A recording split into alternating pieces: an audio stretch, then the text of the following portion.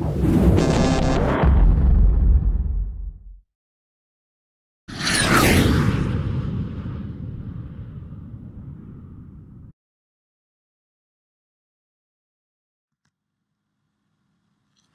everyone, in this video we're going to do a demonstration of packaging an InDesign file versus creating a PDF of the InDesign file.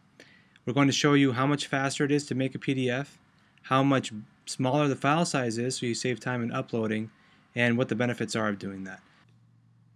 First we're going to package our InDesign file by going to File, Package, and then click on Package.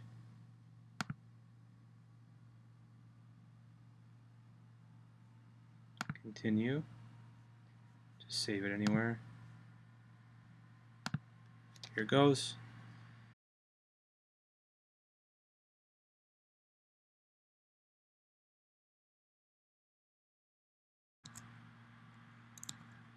Now let's do the PDF. So go to File, Export, save it. I'm going to select our Cedar Graphics Output 2. You can download that from our website. All your checkboxes are checked for you. Just hit Export. Now, it's actually making the PDF, but that doesn't change the fact that I could actually do things right now. I could move things.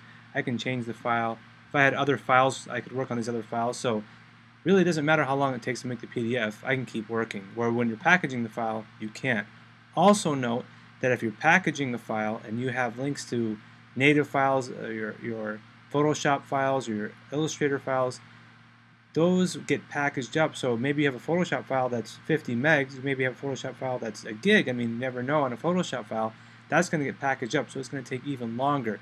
I didn't have that. I made sure, for example, this was a Photoshop file. I made a PDF of it and linked it here to make my file size smaller.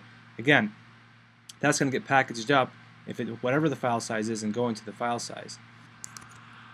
Now if we take a look and see what the size of these files are, you'll see that the PDF is about 29 megabytes.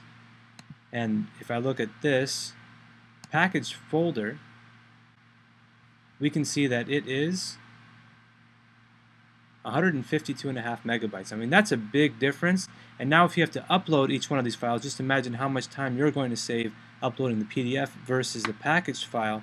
And you're going to zip it and everything like that. So it's going to get a little bit smaller, but still, it's going to be a lot bigger. It's going to take a lot longer to upload to an FTP site or Dropbox or whatever tool you're using to share this file. So you can see the benefits in the PDF many times over. So if you guys have any questions about how to do this, visit our website. Call any of us. We'll help you out as much as we can. And we hope that any other questions or things that you need, please contact Cedar Graphics. Thanks.